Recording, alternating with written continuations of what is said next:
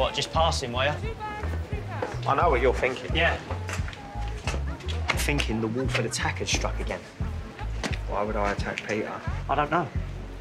I don't know why you'd attack anyone. I ain't having this conversation. Well, you ain't got a choice. Was it you or not?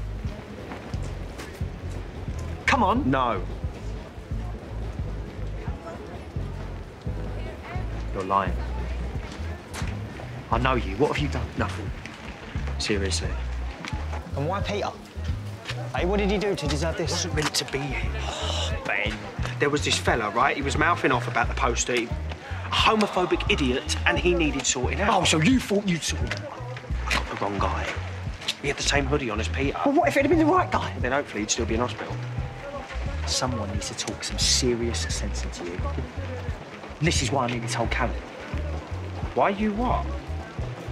You don't dare say a word. Did you not see the state your mum was in? That was because of you. I made a mistake. And it ain't going to happen again. Why? Because you're going to stop? No. Because I'm going to make sure I get the right person next time. Can you not see? Can you not see how dangerous this is? Danger. Try being a part of the gay community in London.